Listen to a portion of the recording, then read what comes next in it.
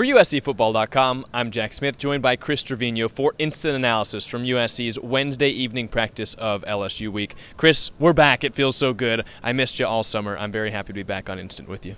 I missed you, and I'm excited we're doing our Instant together, but I am not excited for all the people asking me how short am I in the comments, because you dwarfed Connor in the previous ones. Now it's my turn to get ridiculed on the comments. That's the only thing I'm not looking forward to, but I'm so glad to have you back, Jack. If they ask you how short you are, that's bad. But if they say how tall are you, then they see you as tall, so that's good. Yeah, I think it's going to be how short I am, so we'll see. I think he's very tall, folks. I'm standing on a little shoebox. He's purposely trying to not look quite as tall as he is normally. But, Chris, we had Wednesday practice today. It's normally a Tuesday practice kind of a day for USC because they play on Sunday. So yesterday was, quote-unquote, Monday's practice. Today was, quote-unquote, Tuesday's practice. What were your observations? Well, we're in full pads, and I know probably a lot of people were upset that they were not in full pads yesterday, but as you pointed out, it was a Monday practice. They're not in full pads on Monday.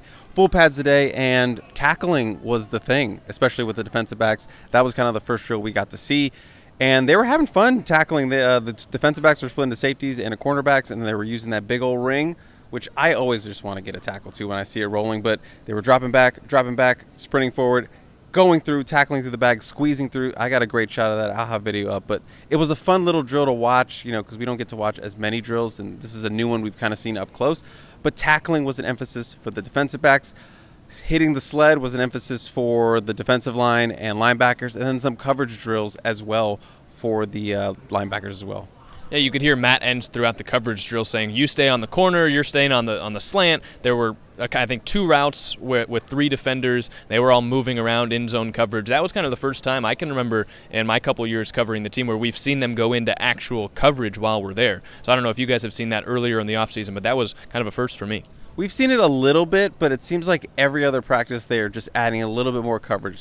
They'll do tackling, they'll do edge rushing stuff, but they're always emphasizing a little bit of coverage drills, especially with Matt Enns. Just getting that communication down. Look, you're supposed to pick up him. This situation, you're going here, over there. Obviously, we know that was a big issue in 2023. We also got to talk to D'Anton Lynn today, as well as defensive players. We'll start with D'Anton Lynn. What stood out to you from his comments?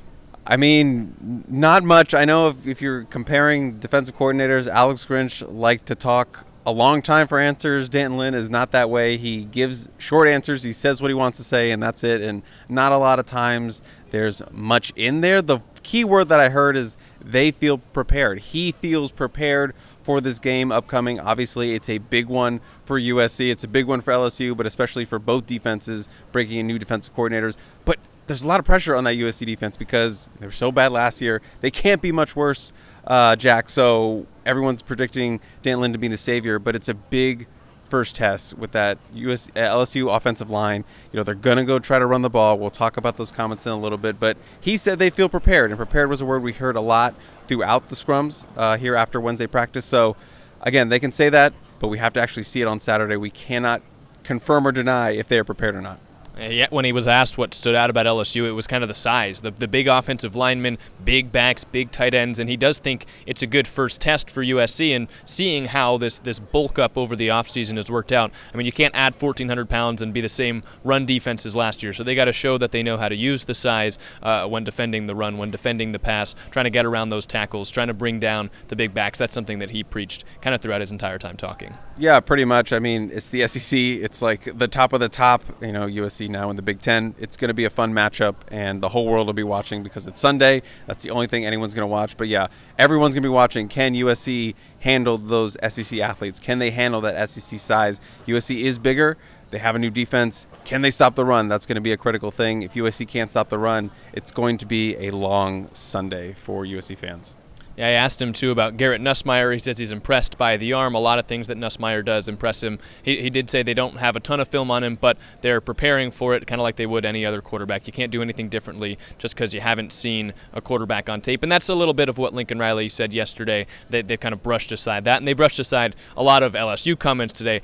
Pretty much everyone that went up to talk was asked, what did you think about, Will Campbell and him saying LSU's going to run the ball, and do you put that up on the bulletin board or do you cast it aside? They all had the right media-trained answers for that one. It's just outside noise. Do not worry about outside noise. Some even said, I think D'Anton was like, I'm not really sure what you're talking about. I've been game planning this whole week, so I'm not really even sure. Do I believe that? Actually do kind of when it comes to D'Anton Lynn, but some of the players were like, yeah, I'm not really sure what you're talking about. So, yeah, we didn't expect any good answers out of that. But, yeah, Will Campbell, the All-American left tackle for LSU and probably the #1 offensive lineman taken in the next year's draft. Yeah, they're going to run the ball. I mean, what do you not want him to say? Because USC was really bad at defending the run last year. LSU was going to try to establish its will up front and run. They have a new quarterback, so maybe you want to lean on the strength of that offensive line. I know they're kind of weak in the middle, and they're good on the outside, and they have 2 really experienced guards. But you would expect LSU to go in there and try to test USC's biggest weakness from last year and make them prove that they're better in that facet. And USC does have questions on the interior. They don't have that true nose tackle, so we're going to see what D'Anton Lynn has cooked up to plug up the middle of that LSU defense and get those linebackers in space and making plays and filling those gaps, which we'll talk about in a little bit because we did get to talk to 2 linebackers today.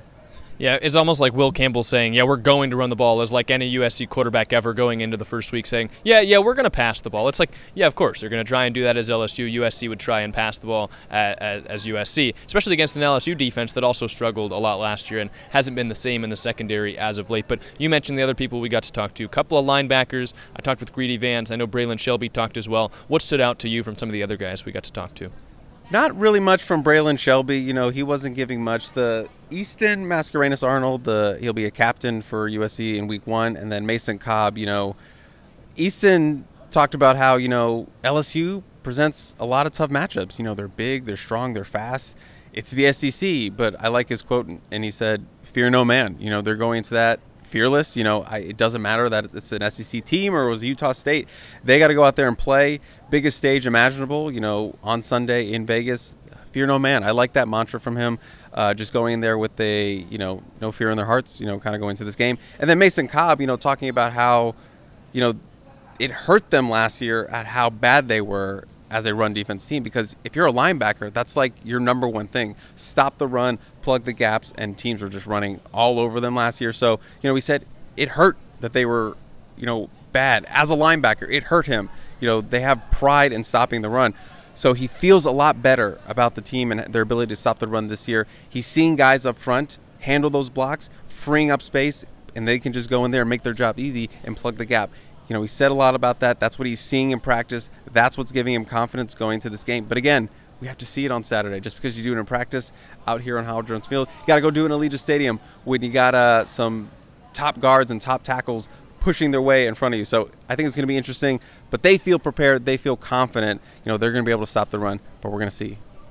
You mentioned the biggest stage, and I got to talk to Greedy Vance. He was with Florida State the last couple of years. Not only did he play LSU in back-to-back years, but it was a neutral site first week of the season game against LSU, and Florida State won both of them. So, he mentioned that they went in with the mindset, everybody, the media loves the SEC, but we're going to approach it as just one game. He said didn't really see a difference in playing LSU, compared to any other team on their schedule. But he said it did give them a lot of confidence to come out with a win like that in week 1, because if you go out there and you beat one of the national powerhouses in the first week, you feel unstoppable the rest of the year because you feel like you've already knocked off one of your biggest wins in the first week of the season. So that kind of gives a point to if USC is able to win this one, the confidence from there could be huge throughout the rest of the schedule. Yeah, absolutely. And I mentioned this on the Helium Boys pod. There's a lot of pressure on both teams because whoever gets off with this win, leaves Las Vegas with a win, you feel great. I mean, USC would then be going into Utah State and, they're going to beat up on the Aggies, let's be honest. And then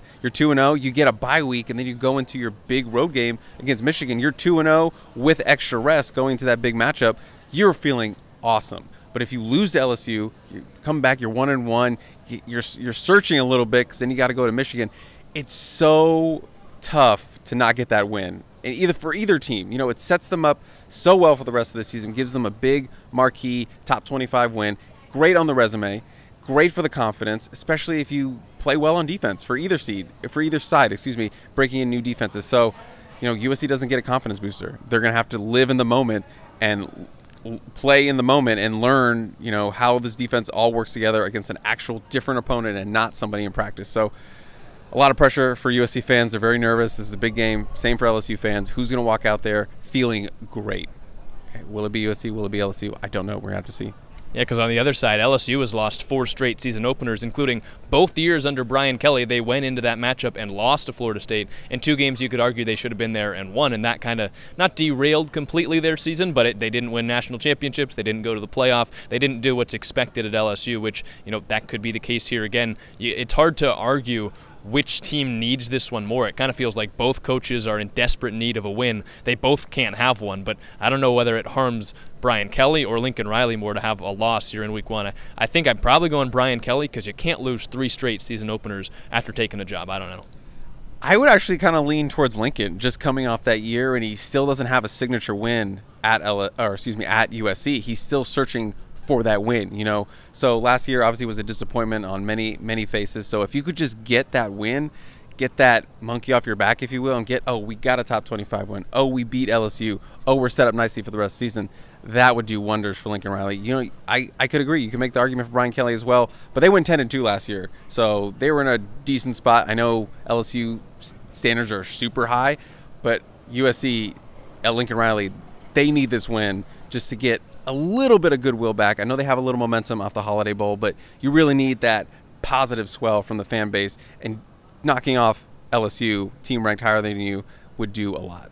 I think the good news is for both teams that it's a 12-team college football playoff this year. You're not thrown out of the mix with 1 loss. You're not completely out of it with 2 losses. So a team could win and be set up really well for the college football playoff. You can endure a loss in week 1, and if you continue to play well the rest of the way, then you could be in the college football playoff. I compare it to in 2016, USC played Alabama week 1. They lost 52-6. Then they went on and they started 1-3, but then won the rest of the games. They finished at a point where they would have made the 12-team playoff despite a 3-loss season and a big blowout in a neutral site, and that's the last time USC's played a regular season neutral site game. So you can survive with a loss, but it would be great to have a win. Chris, do you have any more thoughts from today's practice? Did you watch that game?